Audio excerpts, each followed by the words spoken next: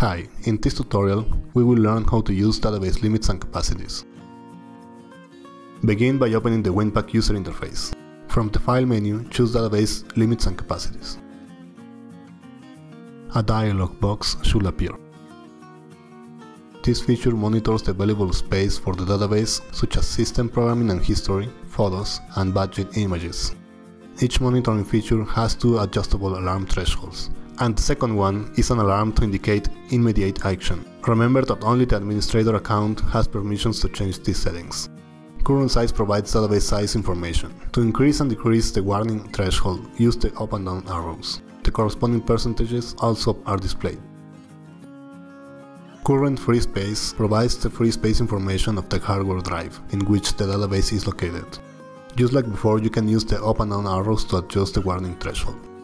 If the database is located on a separate drive, at least 2.5 times the maximum size of the database should be left as free space. If the database is installed on the same drive as the operating system, then no more than a third of the hard drive space should be used. This allows enough room for taking backup and archive actions to occur. For more information and videos, please visit our webpage honeywelldiscoverytraining.com.